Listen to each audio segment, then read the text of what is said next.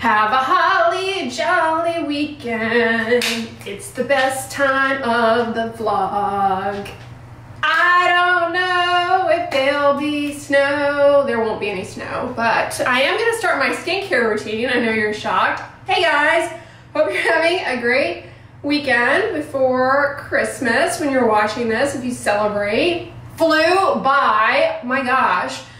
This weekend we're gonna get through the last of the advent calendar. Last night I went to bed with healing ointment all over my body, and let me tell you, well, not all over my body, pretty much all over my arms, my legs. If you put petroleum jelly on after you get out of the shower while the skin's still a little bit damp, especially like this healing ointment, which is basically Aquaphor, it almost kind of goes in like this creamy lotion instead of just a plain ointment. I don't know how to explain it. It's like it mixes a little bit with a slight bit of moisture still in your skin. Anyway, then you put pants on, pajama pants, long sleeves.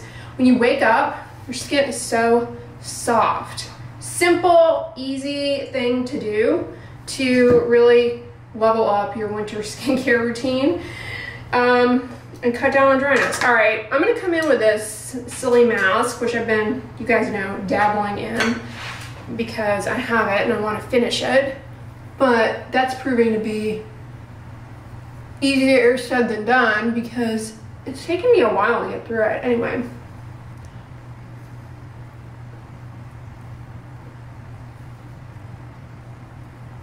before I got on here and chatted with you guys, I brushed my teeth. I used a little battery operated toothbrush. Anyway, I'm telling you that, guys, because I never show myself brushing my teeth in the morning, but I just want to let you know that I do, so you don't think, ew. Yes, I do brush my teeth in the morning. I just don't like to film that because I don't know.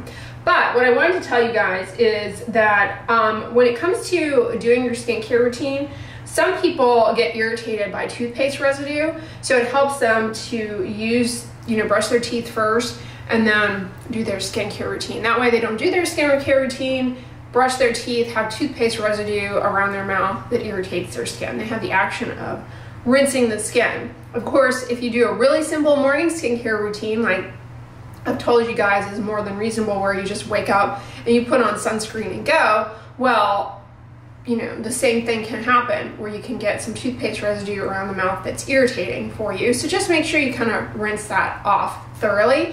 But honestly, it's not like it's a widespread problem where people are getting massive face irritation from brushing their teeth after doing their skincare routine. It's really more relevant to people who are dealing with like perioral dermatitis or get a lot of irritation around the mouth. But that, that may make a difference. It's not like a huge thing. It's just a tiny little tweak that some people, not all, find to be helpful. But one thing about toothpaste is that when you brush your teeth, you just spit out the excess. You don't actually rinse it out because you want that fluoride to sit in your teeth. So that's another reason why I like to do it first thing when I get up, is to really let it sit on there for a while and do my skincare routine. Because I also drink water in the morning and I don't want to just rinse the fluoride off right away. So it gives it a little bit of time to sit on there.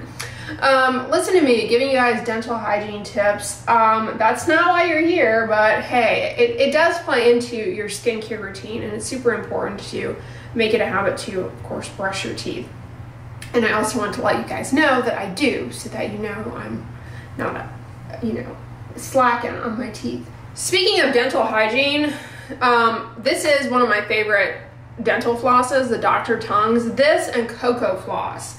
As a matter of fact, I've got some Cocoa Floss that I'm hoarding. It's really good, but Cocoa Floss is expensive, so I only use it, when I'm feeling fancy. But this Dr. Tongue's, it's really cool because it comes in a little paper container and it just cuts down on plastic. It has a nice cardamom flavor. It's really pleasant to use. Dr. Tongue's. I get this on iHerb. Update though, I finished the Cetaphil Healthy Renew face serum. Really enjoyed this, and unlike other skincare products, you can really tell, look, I used every last drop. This pump package really gets everything out. Hello, I'm loving it. More brands need to come out with stuff like this where you can see exactly how much you've used. Look, there is nothing nothing stuck down there.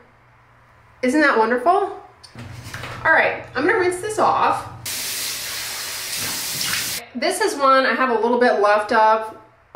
This is the CeraVe Ultralight Moisturizing Gel. This is okay. It's definitely not a favorite. It's not bad. It's actually good. It's just like, I don't find it to be too much different. I don't find this to be strikingly different from CeraVe PM. It's like ever so slightly lighter in consistency. But I want to finish it up. I reviewed it for you guys earlier this year and I just have a little bit of it left. Well, it's just turning into a CeraVe morning, I guess, because that's already absorbed. I'm coming in with the hydrating sunscreen, SPF 30.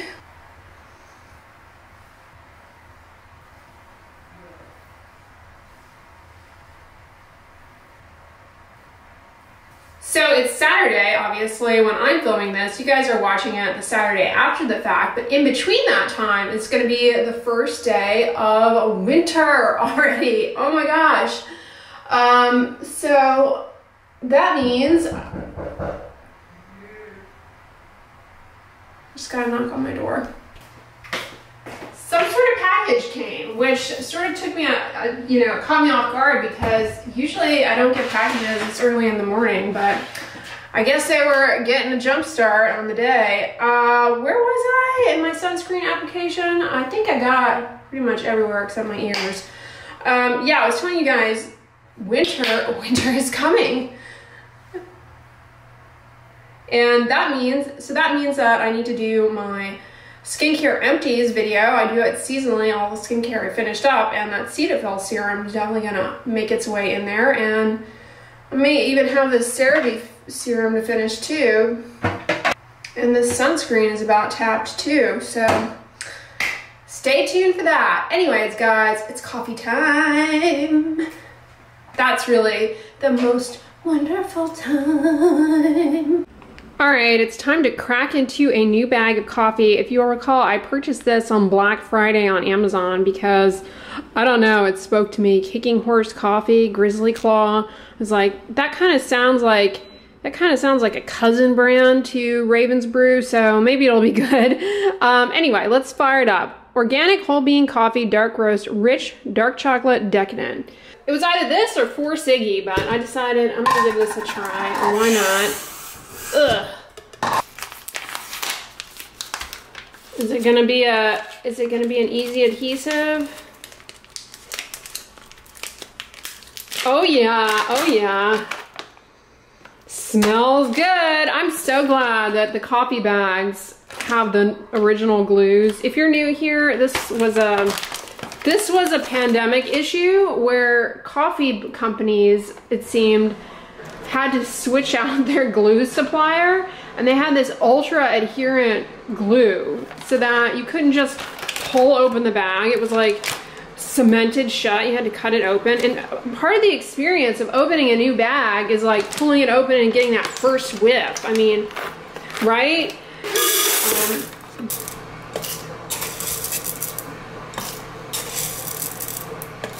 I don't know if anyone's a coffee expert, but what does it mean when the beans are like shiny? These are more of a matte finish. You got the washing machine judging in the background, of course. So we've got a new cat in town. I don't know what I'm talking about. I got this as a little gift, and I'm pretty excited because I've heard good things about these Goose Creek candles, and this one is Christmas tree brownies, like those little Debbie cakes. Let me take the lid off. A long time ago, a couple of years ago, actually I want to say it was like the first year of my YouTube channel, I had this candle from Bath and Body Works. It was like a chocolate, and that's kind of what this smells like on first whiff, but it's cute label. Let me give her a trim. Man, those are fat wicks. Look at the girth on those things. Dang.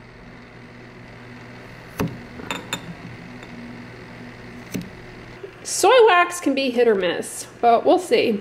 The 6 minutes is up, so let's give her a plunge and give it a taste.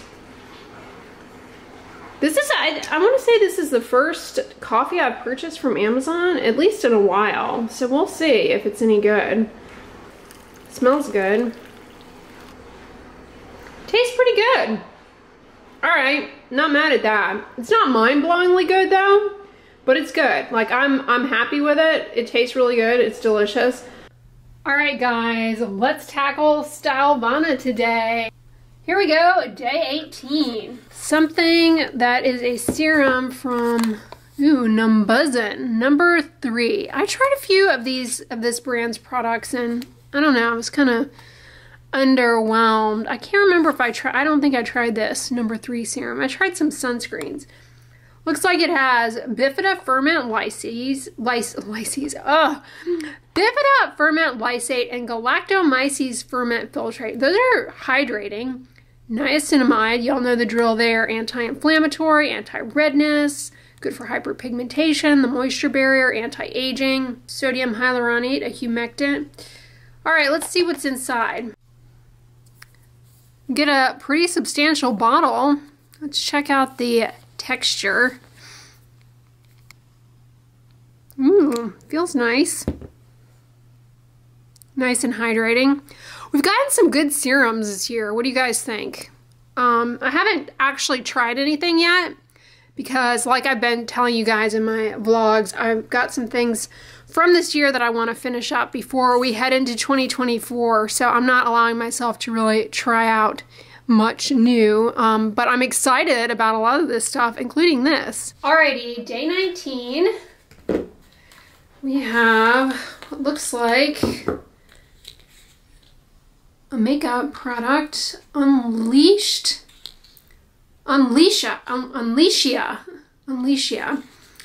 This is a non-sticky, light and comfy texture shimmer and glossy lip tint. Let's see what she looks like. Nice pretty tube. Looking pretty. Ooh, I like that. This color is really pretty, but it is a little perfumey, I will say that. Okay, day 20. Ooh, I'm pretty excited about this. I've heard good things about this. Either, I think from you guys actually in the comments. It's Magno Bifida Ampule. It has bifida ferment lysate, lactobacillus ferment, lactococcus ferment, niacinamide again, squalane, copper peptides, caffeine. Ooh. Here's the bottle, pretty big size, and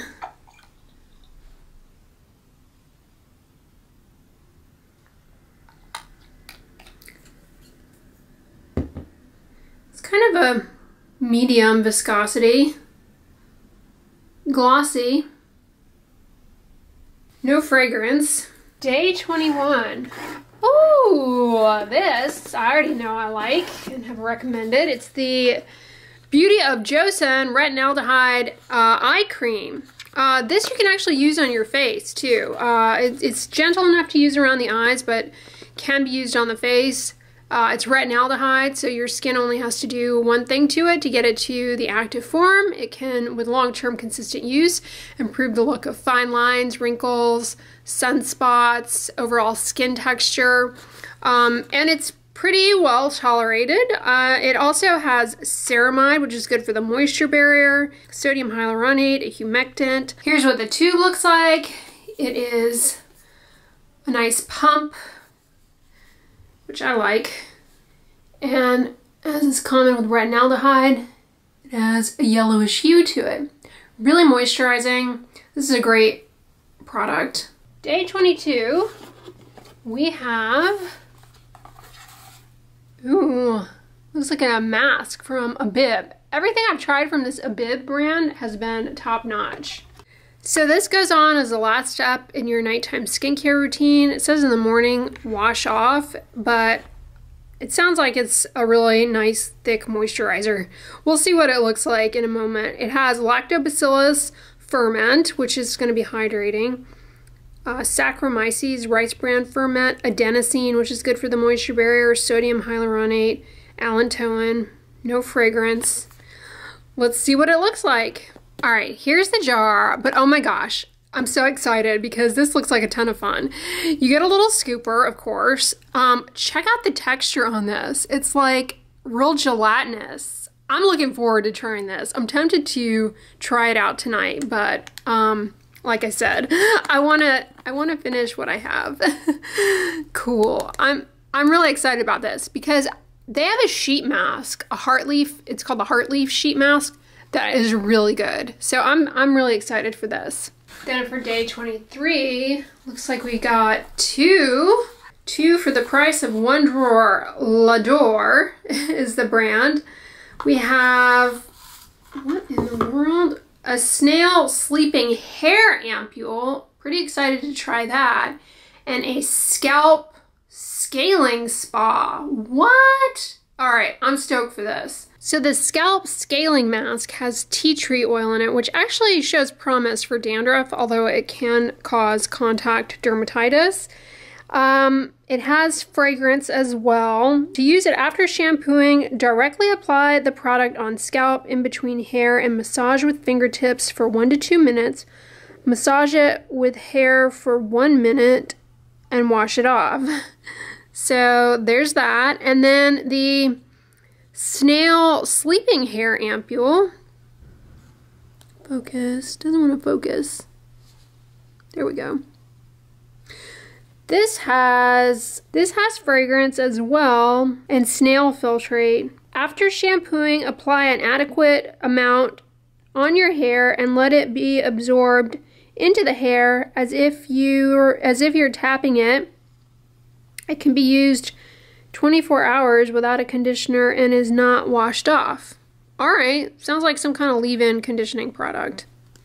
Looking forward to trying that. Day 24, we have another one that I know is good. This is the Madagascar Centella Hyalusica Water Fit Sun Serum. Really love this. Here's what the packaging looks like. Again, a really nice pump on a tube. Really hydrating formula. No fragrance. Organic, aka chemical sunscreen. Doesn't leave a cast. Probably one of my favorite Korean sunscreens, and I have a lot, so that's not saying much, but I mean, I love Korean sunscreens, Korean and Japanese. So stoked for having a refill on this. Niacinamide, tea leaf extract. It has centella, sodium hyaluronate, broccoli sprout, and alfalfa extract. Okay.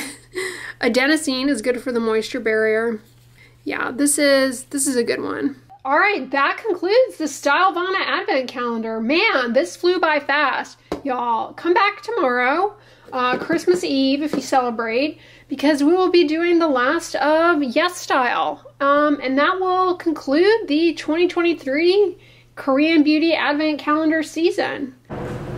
While we're at it, let's see what came in this mystery box this morning.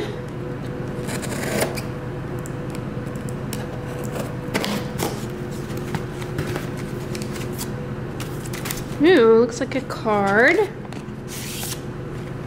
Oh, how cute! A Christmas card from L'Oreal.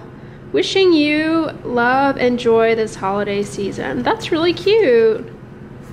I didn't, oh, here it is. Thank you for your support of L'Oreal beauty brands and our mission to bring the world life-changing and sustainable dermatologic solutions.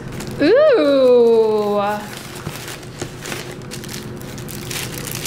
Oh, this is a really nice gift. Wow.